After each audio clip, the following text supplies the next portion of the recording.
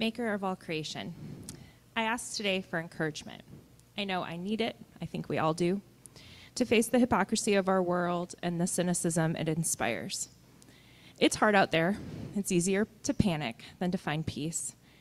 It's easier to give up than to try to solve big problems in the tiny ways most of us can.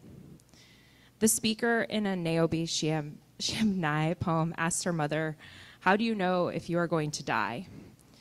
Her mother responds, "When you can no longer make a fist." I'd ask for the strength to keep opening and closing my hand, Lord.